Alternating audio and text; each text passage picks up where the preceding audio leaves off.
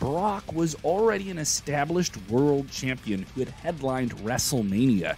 During his meteoric rise, he defended the title against The Big Show at Judgment Day 2003 in a stretcher match. While The Big Show, yes, The Big Show, one of the biggest athletes in the history of WWE, was meeting Brock Lesnar, they broke the ring on SmackDown.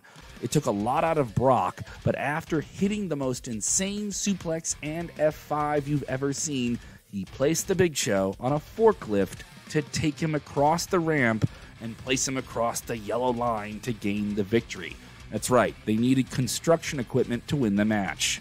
The sight of the giant laying like a corpse in a zombie film while being lifted was a brutal and incredible thing to see, and has often been overlooked in Brock Lesnar's early run in WWE.